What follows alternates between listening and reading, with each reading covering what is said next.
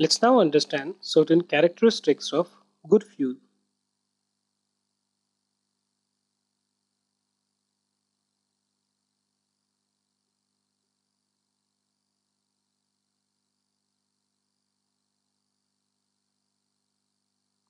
Now, there are certain characteristics which, increases the importance or the use of one type of fuel vis-a-vis other. Now, in this video, we are going to understand some of these characteristics. The first characteristic is the high calorific value. Now, we know that calorific value, as you would have understood in the previous video, is the ability of a fuel to generate kg per gram or kilojoules per gram. Okay. Now, kilojoules per gram is a representative of the quantity of heat generated per gram of fuel.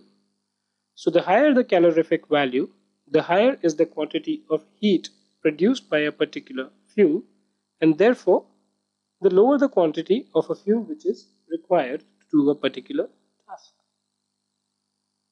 Therefore, the higher calorific value is an important parameter in terms of a good fuel. The second thing is the ignition temperature. As we discussed earlier, ignition temperature is the minimum temperature at which fuel catches fire or fuel burns. So this ignition temperature for a good fuel should be low, okay, but above room temperature. Now what does this mean? Now let's say you have a fuel X, okay. Let's say the room temperature is 25 degree. Now if the temperature or the ignition temperature of this fossil or fuel X is such that it catches fire at 23 degree, this is not desirable. Why? I mean, this will catch fire at its will, isn't it? I mean, you never know when sitting in the room, this fuel X may catch fire. So therefore, it has to be necessarily above the room temperature. So let's say if it is 30 degree, then and if the room temperature is 25, this is not likely to catch fire. Therefore, the ignition temperature of a fuel should be low but above the room temperature. Otherwise, it will run the risk of catching fire.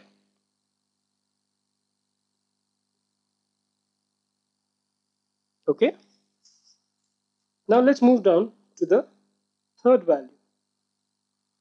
Release heat in controlled manner. So it should not be that if you, let's say you have a particular thing, you burn it and it all of a sudden starts giving big flames. No. I mean, can you imagine if, you were having a stove on which you were cooking food. If this stove itself is going to give this big flames, then can you cook food? No, you'll be burnt yourself. So the heat release has to be in a controlled manner. It should not go berserk within seconds. Because if it does, then it's not a good fuel. It always runs the risk of getting into dangers. So that's the third quality of a good fuel. Next is cheap and easy availability. Of course, if the fuel is very costly, then it's not available to all the people. And this is more so if you would have heard about the recent things that the fuel in the aviation sector is pretty expensive.